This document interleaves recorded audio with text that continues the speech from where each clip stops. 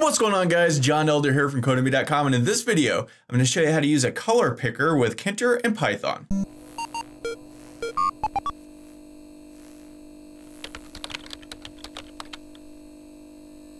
Alright guys, like I said, in this video, we're going to look at the color picker for Tkinter. But before we get started, if you like this video and want to see more like it, be sure to smash the like button below, subscribe to the channel, give me a thumbs up for the YouTube algorithm, and check out Codemy.com where I have dozens of courses with hundreds of videos that teach you to code. Use coupon code YouTube1 to get $30 off membership. That's all my courses, videos, and books for a one-time fee at just $49, which is insanely cheap. Okay, so the color picker.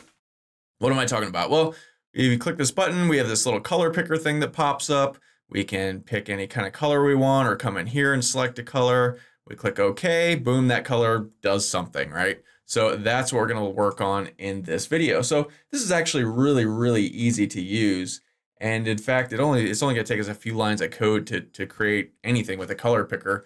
And that's really cool. Sometimes in Tkinter, it takes a little while to do things. Color picker is actually not bad at all. So to start out with, we gotta come up to the top and we gotta import a little something here. So this is from Tkinter, import, and then it's just color chooser, right? Now, I know we always from Tkinter import everything. So if you're importing everything, why do you have to import something else from Tkinter? I don't know. It's just how it works. You got to do it. So import color chooser, and that's all we need. So now let's just come down here and we want to define a variable, and it doesn't matter what you call it. I'm going to call it my color. And we set that equal to the color chooser and dot ask color, right? And that's it. Now this will run whenever we run this program. So I got the basic starter code we've always been using, our main loop, our root. So if we just save this, I save this as colorpicker.py. If we come back here and Python color_picker.py, you can't actually see it because it's on my other screen, but this just immediately pops up, right? So, okay, that's not that useful. This is our actual file here. So we want to actually kind of do something with this and, designate whatever color we selected to go to a certain variable. So what we want to do is only have this thing fire when we want it to. So let's just create a little function real quick instead of just having it out in the open here. Oops. Let's just call define, let's just call it color. And then we can put this inside of here. Now we can create a button. Let's go my_button. And that's going to be a button. And we want it in root, and we want the text to equal pick a color or whatever. And we want the command to equal that color function we just created. So now if we save this and run it, it's going to be a little bit better. Oh, forgot to pack it. It's Monday morning here in Vegas, and I forgot to pack. I always forget to pack my buttons. Seems like, okay, so we pack this onto the screen, and now we want to run this guy. And here we go. So we've got pick a color. When we do, boom, this pops up. So, okay, this is better. And you can pick anything inside of here, or you can, pick something here, whatever you want to do. You can change this, mess around with it, all kinds of fun stuff. Now notice here we have hue, saturation, and luminescence, and then we have red, green, and blue. Now that's important, and we'll talk about that in a minute, but just kind of keep that in mind. So, okay, we've got this. Now if we pick a color, any color, and click OK, nothing actually happens. So when we click OK, what is actually happening behind the scenes? What is the color chooser returning to us when we click OK? Well, let's figure that out now. So let's create a label. And let's just put it inside of this function. And let's just call it my label. And it's going to be a label. And it's going to be in root. And we want the text to equal my_color, right?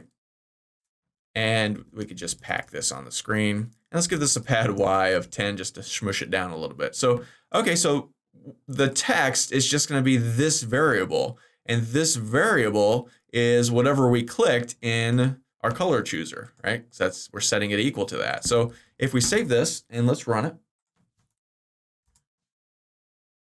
And now if we click pick a color and let's pick yellow, and we click OK, boom, we're getting this. It looks like a dictionary and something else.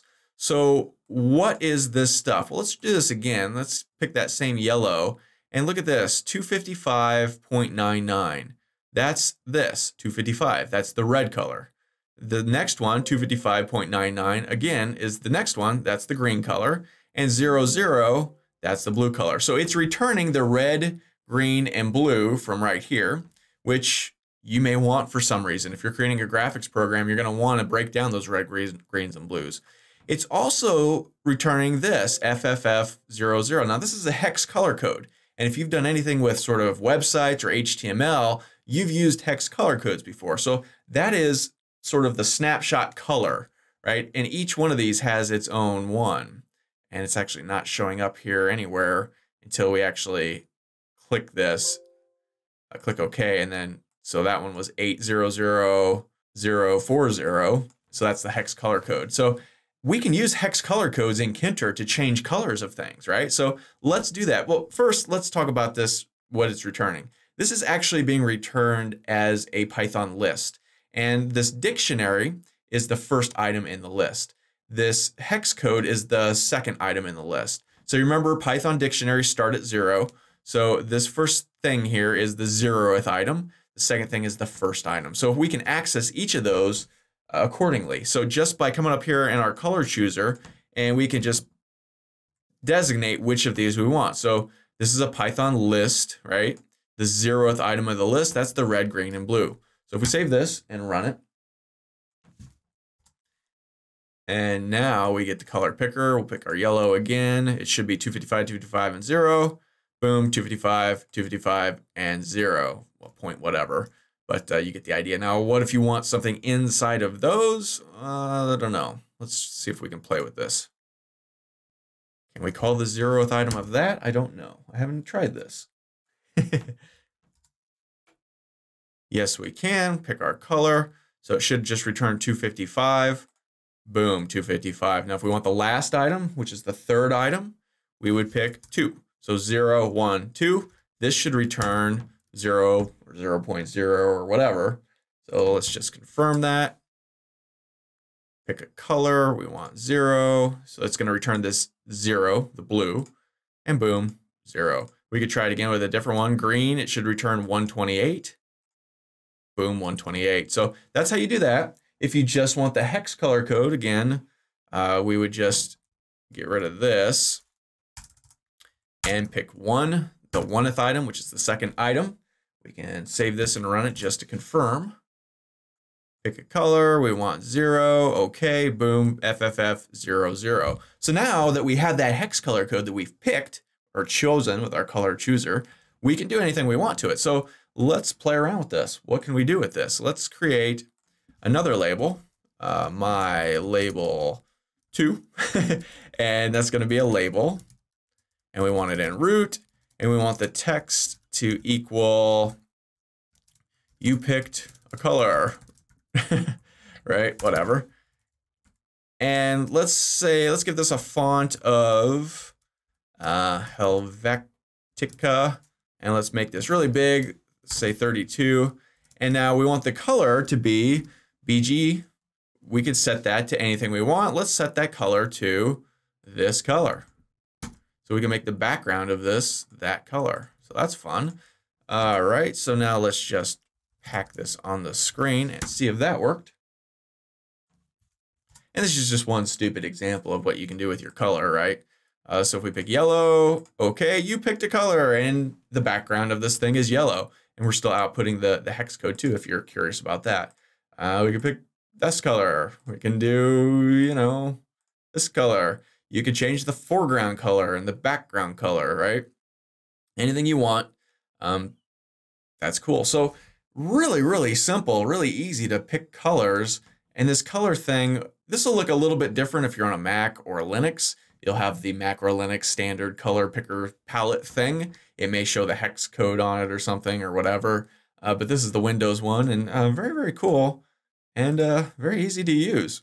So that's all for this video. If you liked it, be sure to smash the like button below, subscribe to the channel, give me a thumbs up for the YouTube algorithm, and check out Codemy.com where you can use coupon code YouTube1 to get $30 off membership. So you pay just $49 to access all my courses, over 40 courses, hundreds of videos, and the PDF versions of all my best-selling coding books.